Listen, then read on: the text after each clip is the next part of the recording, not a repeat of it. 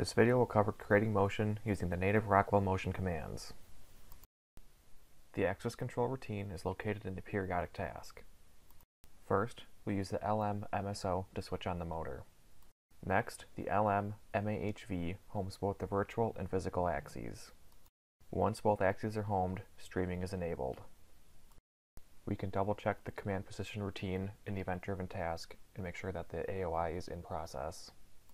As long as streaming is enabled, you can command the virtual LinMot axis with any native Rockwell motion command. This example will use an MAPC AOI with a cam curve. We will enable the cam curve and jog a virtual master.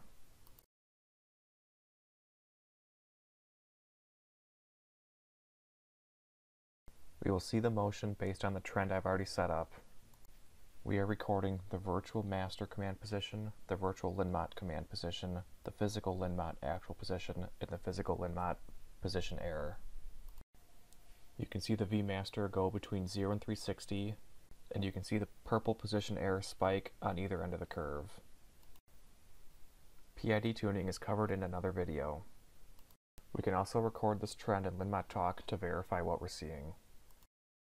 A trigger condition for the oscilloscope has already been set.